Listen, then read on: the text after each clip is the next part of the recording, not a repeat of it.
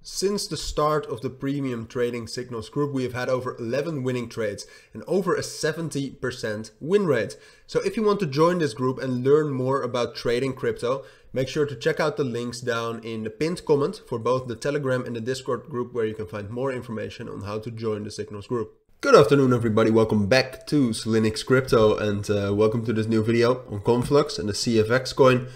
I wanted to make a quick update on that because we just had a bullish breakout, and I know that a lot of you are still in CFX and still trading it.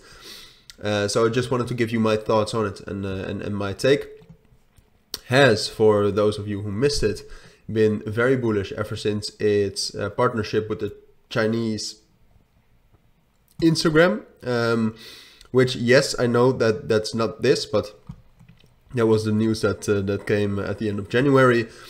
But since then has absolutely skyrocketed because of great news with China Telecom as well, but also most likely manipulation. All right, I mean, if you take a look at the volume right now, you can see that, I don't know, like BitUbu is not, in my opinion, a reliable source of volume. It doesn't matter that much. I mean, in the end, it's crypto.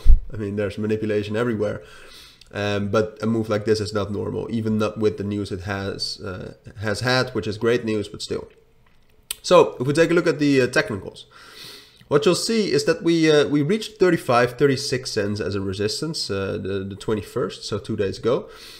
But ever since, we've actually dropped down quite a bit, and our main resistance has been 33 cents, which also houses the 1.618 fibs, two of them. So that's our main resistance level right now. You can see that we dropped down all the way to 27 cents yesterday with the bearish momentum that we had. But ever since, as I said, purely technically, we had a bullish breakout again. We broke above this 236 fib around 29 cents, and we're above that. So then the question obviously arises again, well, can we continue this bull run? Can we get up even higher? And yeah, that's why I wanted to make the video. In my opinion, the main thing we need to do to get higher, and my price target would be 40 cents. Just historically, 40 cents has been respected a lot. We might spike above it a little bit more towards 42, 41 cents, but 40 cents really is the main target. And the question is, can we reach that? And the answer is yes, but we just need to break above 33 cents. And whether that's possible, it depends. It just depends on Conflux. It depends on what Bitcoin does as well. Bitcoin right now is not doing amazing, right? So that decreases the chances for sure. So this is the main thing, and I would say something like this is still valid as long as we're above 26 cents. So right now you can see that even though we broke above 29 cents, we're not getting a lot of bullish momentum from that. So it seems like it's more likely that we'll drop down to that level around 26 cents. As long as we can hold that, something like this is still possible. The problem arises when we break down below 26 cents.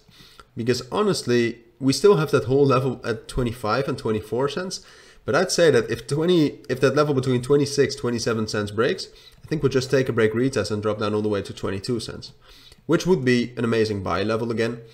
Conflux right now has some amazing buy levels under that 26, 27 level. But it's obviously not ideal, because if we break down below 26 cents, I think it's going to be very, very hard to even get towards 35 and 36 cents again. So sure, we can actually get higher. We can get to 40 cents. But we're probably going to drop down to 26 cents first, and from there we really need to hold that as a support. If we don't, it's over, at least for a while. So yeah, that's my full thoughts and my full analysis on Conflux. If you do have any questions, let me know. But for now, take care, enjoy your day, and bye.